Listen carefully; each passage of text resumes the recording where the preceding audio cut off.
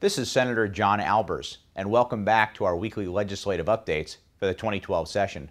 The General Assembly is at a critical juncture as we mark the midpoint of the 2012 legislative session.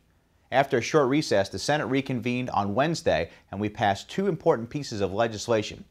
Senate Bill 246 passed the Senate unanimously on Wednesday, and under this legislation, public school employees would see a change in order to update the current retirement system. It's an important but small change to make sure we're taking care of our state employees and maintaining fiscal responsibility.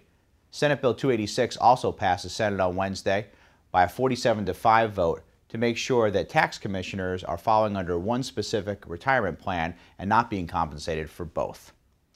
Throughout the legislative session and the entire year, I host a series of town hall meetings in my district. I think it's important that we work together to hear your ideas and for me to provide valuable legislative updates so we can make Georgia the greatest state.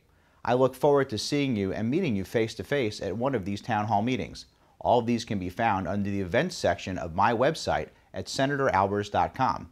We follow a very simple 3x20 format. The first 20 minutes will be me providing a legislative update. The second 20 minutes will be answering your specific questions. And the last 20 minutes, I think, is the most important, is you bringing your best ideas to make Georgia an even better state. That's how we'll serve this and future generations.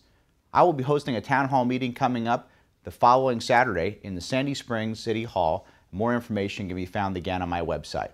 Thank you again for your time, and please come see us down at the Capitol. Have a great day.